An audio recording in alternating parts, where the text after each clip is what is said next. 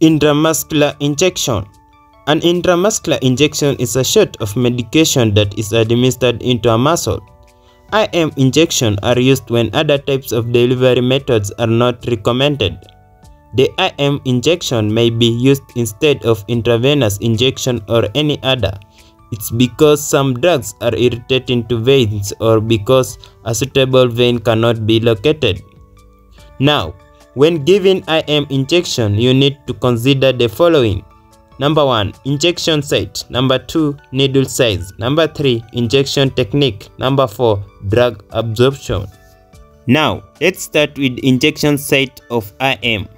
The injection site, it depends with the patient's age, size, and the volume of medication. For adults and adolescents over 12, the deltoid muscle is the preferred site. And for children over 12 months and under 12 years, the deltoid or anterolateral thigh can be used. Number 2, you need to consider needle size. The size of needle depends on the person's weight, but most adults will need a 1-inch needle. The needle should be long enough to reach the muscles without penetrating the nerves and blood vessels underneath. So they will be 22 gauge to 25 gauge thick, noted as 22G on the package. Now, what about injection technique, which is number 3?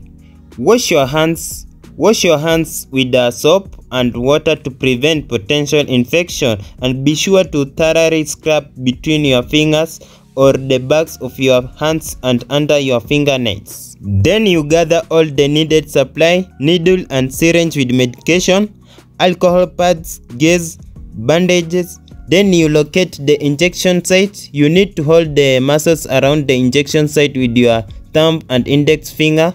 Then you clean the injection site, use an alcohol swab and allow the skin to air dry. Then you prepare the syringe with medication. So here you need to remove the cap, draw air into the syringe, insert air into the vial, withdraw the medication. Make sure that you have turned the vial and syringe upside down so that the needle points upward, and pull back on the plunger to withdraw the correct amount of medication. Then remove the air bubbles. Here you need to tap the syringe to push any bubbles to the tap, and gently depress the plunger to remove the air bubbles out.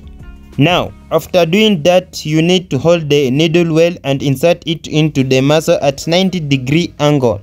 So you should insert the needle in quick but control your manner. Then you inject the medication. Push the plunger slowly to inject the medication into the muscle. Remove the needle, withdraw the needle quickly and discard it into a puncture-resistant sharp container. Then apply pressure to the injection site. You need to use a piece of gauze to apply light pressure to the injection site so that it can help the medication to be absorbed into the muscle.